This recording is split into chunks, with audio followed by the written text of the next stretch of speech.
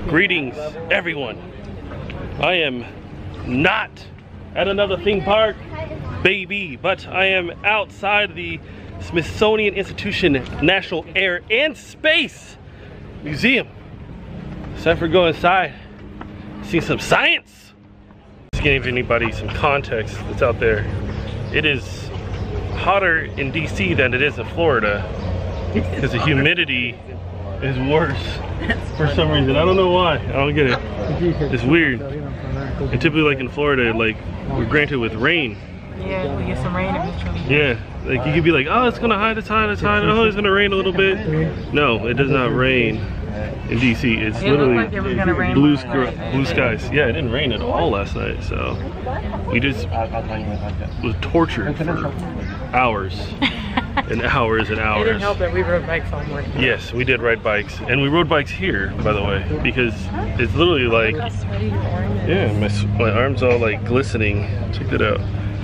Like, you don't need to like have a car coming into DC. Look at her hands. You don't have to have a car to get into DC. You can literally like Uber, bike, whatever it is to get inside or get around the city, which is really cool. Take a look at all of this inside. Now we're gonna touch upon like just about a lot of things that are in here, but this already is overwhelming. So we're just looking at here. This is the Mercury Friendship 7 right here. This is what John Glenn was in when he orbited the Earth. This one is Gemini 4, which with Edward White, and the achievement from this is the first American spacewalk. Actually, one of the cool things is that if you look inside, there's 2 seats. So there's one here and the one on the other hand, and there's controls like right there. That's really neat. Right in front of me is the lunar module number 2, LM2 actually. And like, look how big this is. Wow. So I know my buddy Greg George is watching this and he's gonna love this, but this is the Star Trek Starship Enterprise. This is the actual model that was used in the show. How big it is. This is awesome. Get your heart out, George. By the way, they got this nice exhibit of Sally Ride all right here. Now Sally Ride was a teacher who flew on the Challenger in 1983? Was it the Challenger? No, I'm wrong. Oh, she was on the Challenger. I was 100% right. You can see like early in our development of flight, we have like, try to figure out ways of flying everything. Balloons was like a big thing. So look at this huge thing. There's like a ship with a balloon that will kind of fly us to wherever we want to go. So what you're looking at right now is the Blériot 9. Actually, no, it's the Blériot 11. I'm wrong. It was on the opposite side. But the Blériot 11, I think it said it sits 3 folks here, and it was able to stay in flight for like 3 hours, which is cool. But you can see like all the like early models of like planes up above me, which is really cool. Look at this one right here. This is the like Curtiss headless pusher. So you just have no cover. You just be flying in the air, chilling. Like there's the seat right here. There's the steering wheel. Yeah, there's like a little pedal there too. Here's a Airbus A320, which is typically what you have at the airports, or what you fly your plane in. But look at the seats here. Look at the cockpit. Rotate. Pretty cool. So they have a thing here where you can actually walk inside the entrance of the plane. There's your bathrooms here and here. You keep walking. That's kind of how the seats would be. Oh, you good?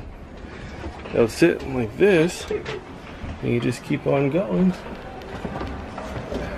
And there's a cockpit.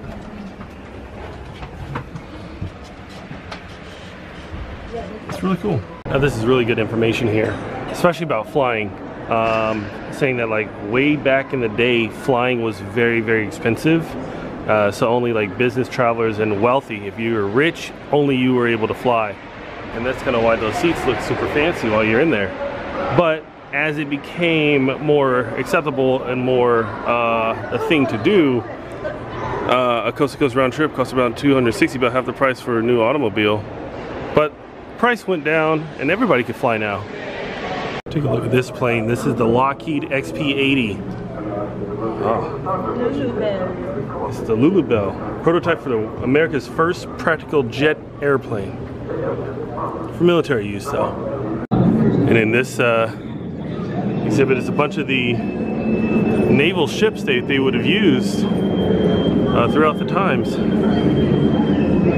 I believe this one is the Grumman here, and then the Douglas SBD Dauntless is the Douglas A4C Skyhawk, and right here is the Boeing F4B4. The whole thing about this exhibit is that it looks just like you're on or inside of a battleship. A lot similar to the one that we did long ago, before the vlogs in San Diego. It even has like controls. You can't move them, but they're here, along with this wheel. And here's their planets exhibit. They got a bunch of like satellites here. Probably look a little bit more into like what those really are. I don't know, I'm like on top of my head. So this is like just a bit of a scale on kind of how all the planets are. So there's Mercury right here, followed by Venus. There's Earth, Mars, there's Pluto, Uranus, Neptune, Saturn. I didn't point at Mars, or did I? There's Saturn. And Jupiter. This is a giant planet right above me. And this right here, I believe, is just showing like the different planets as it kind of goes back and forth. And you'll see it change very soon, but I think they can move it. This right here is it's a full-scale model of the Curiosity. And this same vehicle is currently on Mars, like traversing and then using the cameras, which is set up here, as it just kind of goes through the mountainside. What you're looking at here, this is a special telescope called the Comet Seeker. So I think it was built about the 1900s. It was designed to detect the faint diffused glow of small cometary tails. So they could actually look through here and then see comets shooting off into space. That we're looking at right now. What is it? What? It's your turn to talk about New Horizons. This New Horizons. It's beautiful, right?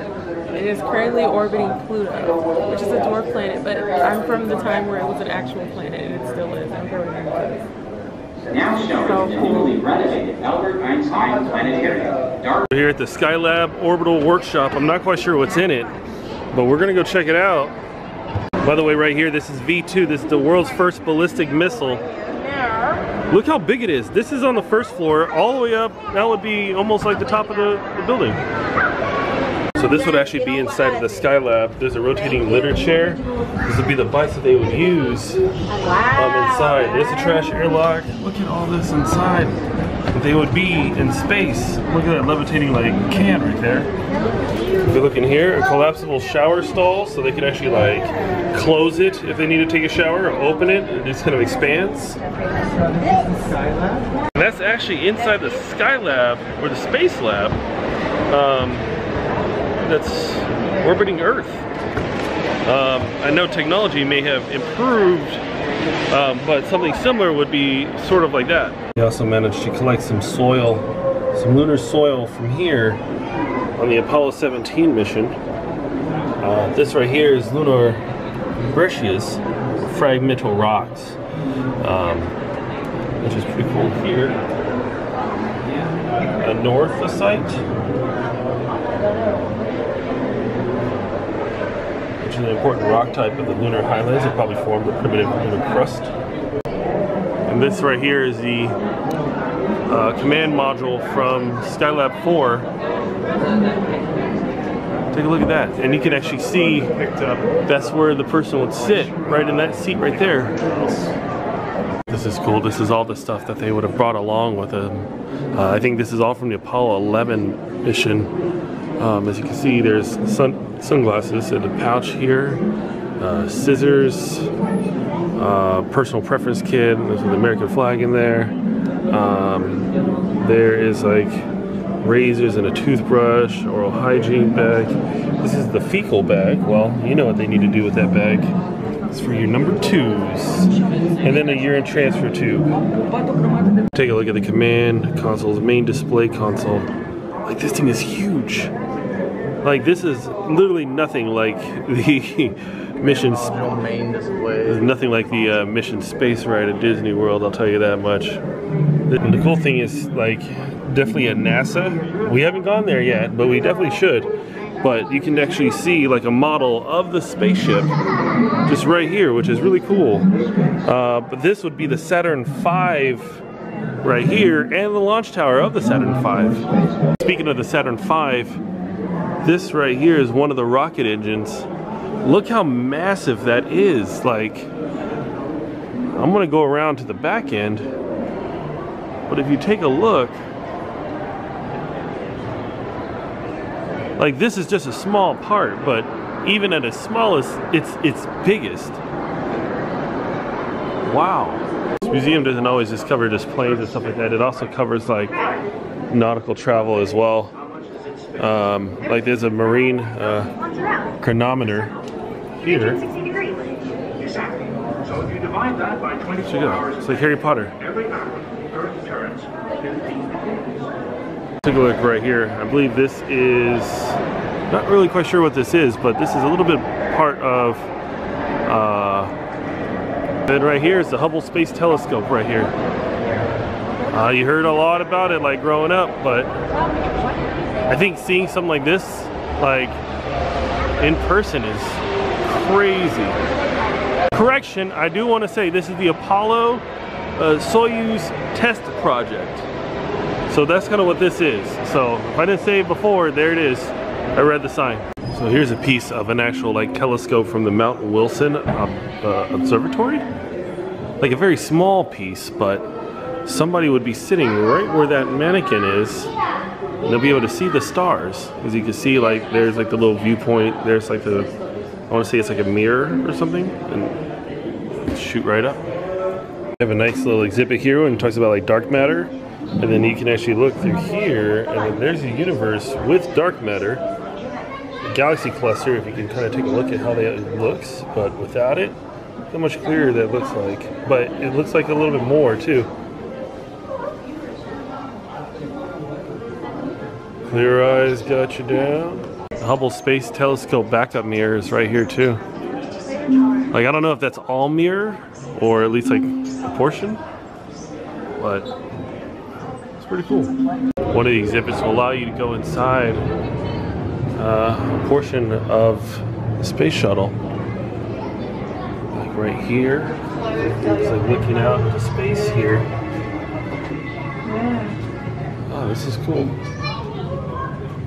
You can actually like open up certain compartments. Ask you like questions. Like, what's the mid-deck look like on a mission? Open it up. That's what the mid-deck is. Which movie star is on board? That is Buzz Lightyear. By the way, I've been looking for this plane all day, but I had yet to find it. That right there is the Spirit of St. Louis, and that is the plane, the world famous plane.